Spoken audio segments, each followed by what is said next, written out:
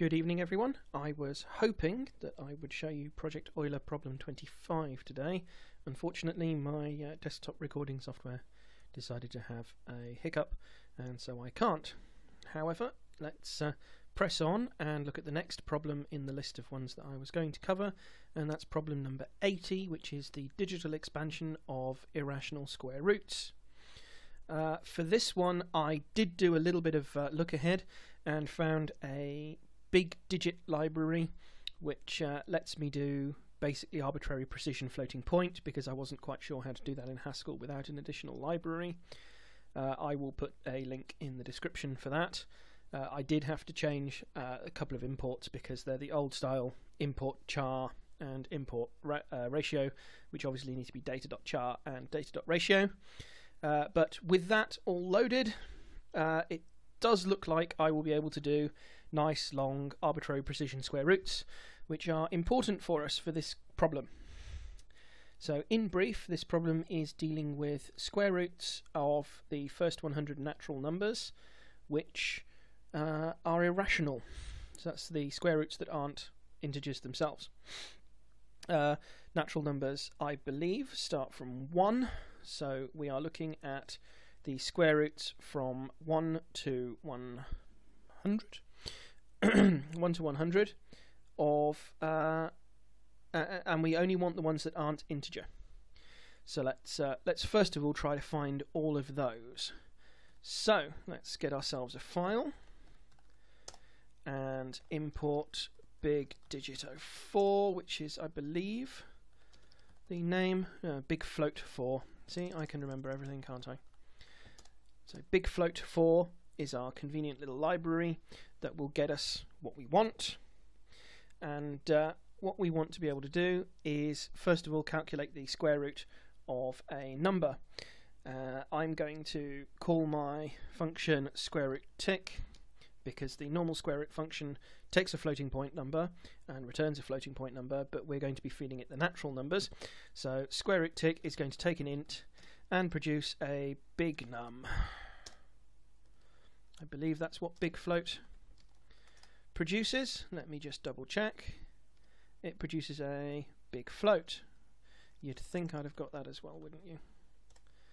So square root tick is going to take n, and it's going to return the square root of, from integer n as a big float. I believe that will do the trick. Let's just test that.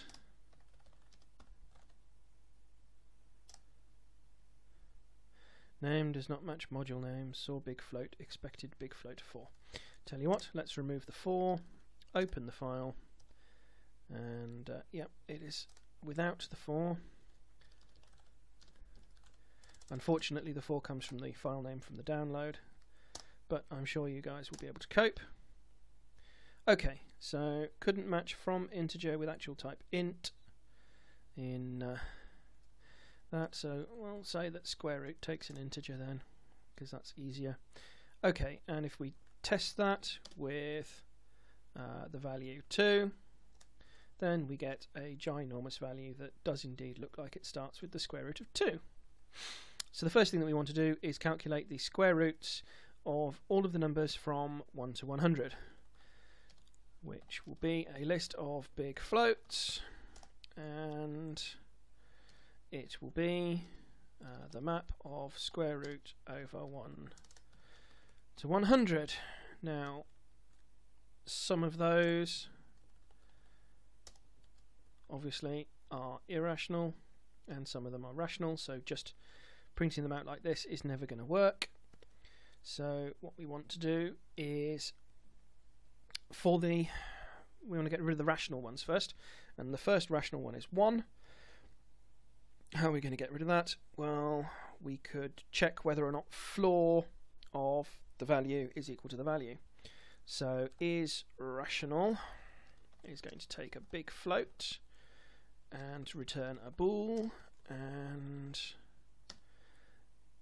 it will be, because we know that the rational square roots are whole numbers, they are integers, So in fact, let's name this usefully. Let's call it is integer of n is going to be equal to, from integer n tick is equal to n, where n tick is floor of n. It's probably a good start. So let's reload. What can't I do? No instance for real flag of big float in instance floor. Let's pull up my big float library and just see whether or not there's any convenient function I can use for this.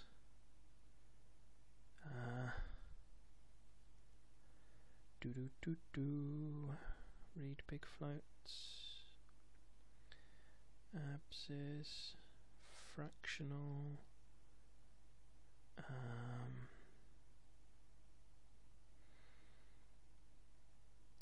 Floating. No, I don't think so. That's disappointing. Convert signed and unsigned. Make and unmakes. This is quite annoying, but never mind. Search for floor. So that's the only instance of floor in here. Let's have a quick look for integer.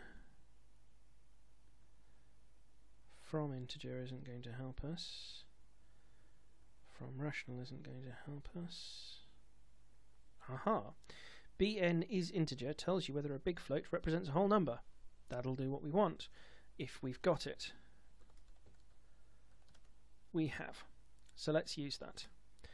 So is integer is Bn is integer. Problem solved. Not in scope. Bn is integer. Well, we'll find out momentarily. Load. No. So Bn is integer isn't given to us. Thanks, big float.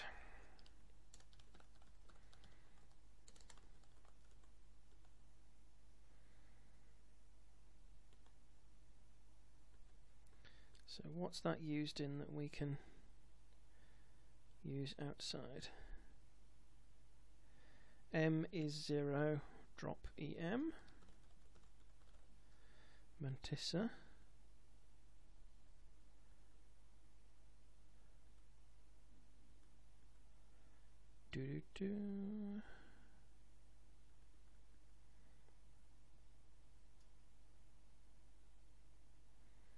Truncate.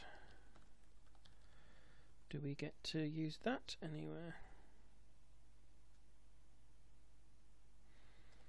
Bn to integer.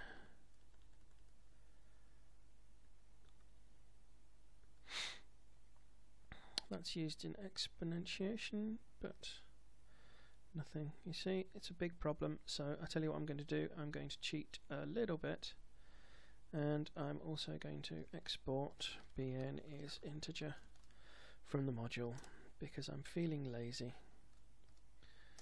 Reload, and we're good to go. So we have the square roots, and what we want is the irrational root is filter on not is integer of the square roots.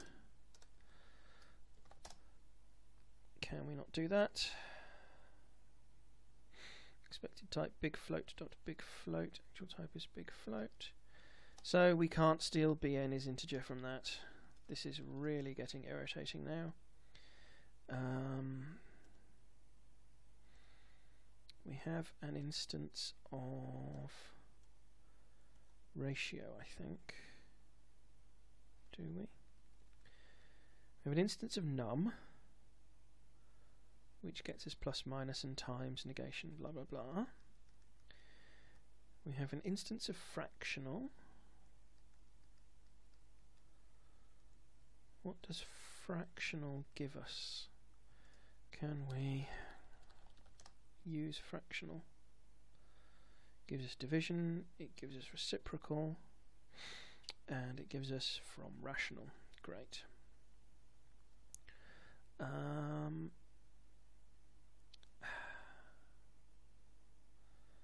There's got to be a way to do this.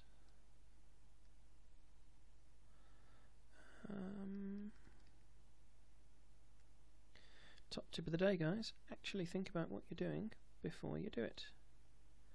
Okay. The square root of 100 is 10, which means that anything less than 100 is going to be 9 point something or smaller, which means that if it's fractional, then the second character, if we show it, will be a dot. There we go. There's a really nasty way to do it. Big float to bool is integer of n is true if and only if show n pling pling 0 will be the digit, so 1 will be the dot, is equal to a dot. Can we do that? No, I need to change that equals to a double colon, and there we go, it shuts up a little bit. So reload, and that's good. Irrational roots. Let's just get the length of that. Pling pling, index too large. Of course, because 1 is present and the square root of 1. Okay, so let's put show n into n tick, and let's say n tick is show n. So length of n. No.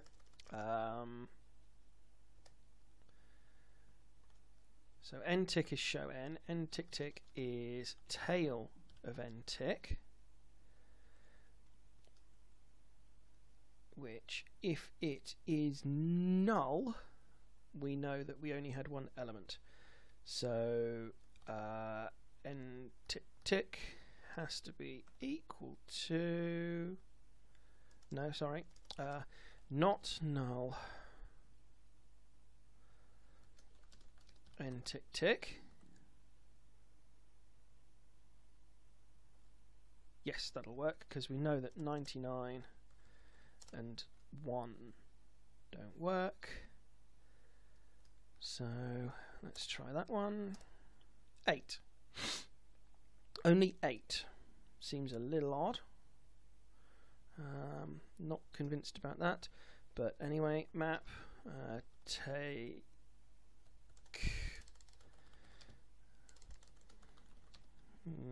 20 dotted with show over the irrational roots 2, 3, 4, 5, 6, 7, 8 and 9.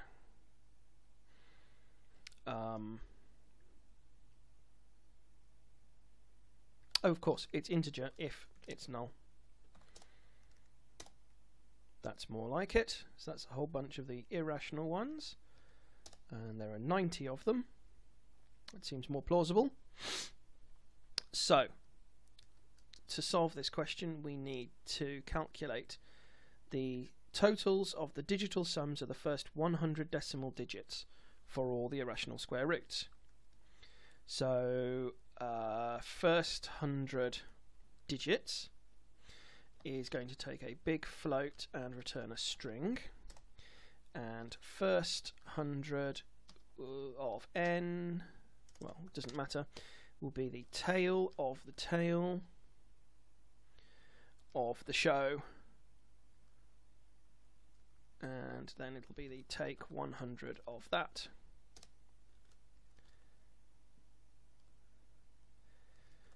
Sorry. There we go.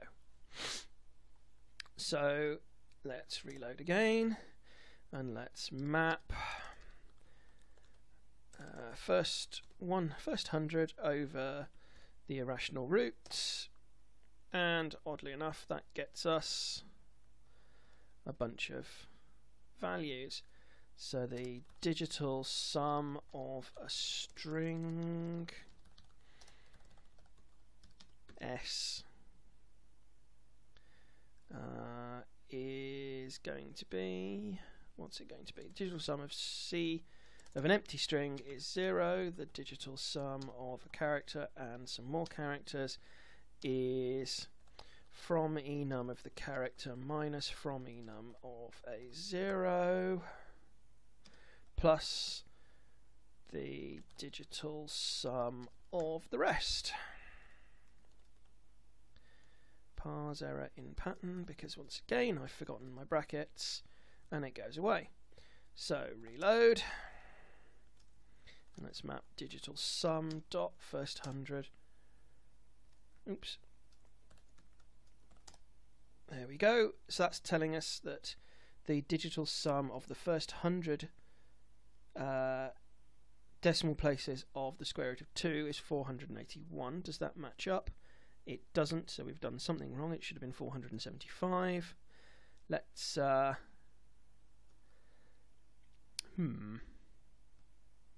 let's just take the head of the irrational roots and pass that through first 100. 4142135 blah blah blah 4142135 mumble mumble mumble. Seems right, and the length of that is 100. So why is the digital sum of that 481 and not 475? First 100 decimal digits. I wonder. Let's be a little cheeky here and change how first 100 works. Instead of take 100 of tail.tail.show, let's show filter not equal to dot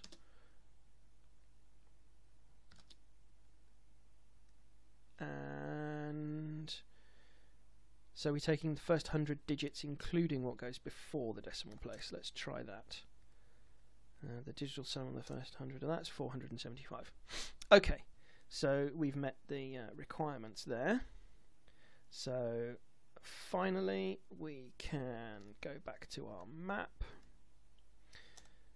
which looks like that, and now is the time to look away if you are going to try and do this for yourself, because I'm about to sum all of those as is asked for, the total of the digital sums of the first 100 decimal digits for all the irrational square roots, and then I'm going to try and plug it in and make sure that I've got the right answer. So stop looking now. I have an answer and I'm feeding it in, and well, hey, it worked. So there we go. That's everything you need to use that expression to get the answer to problem 80 of Project Euler. I'm not going to say it's pretty, but it does work. Bye bye.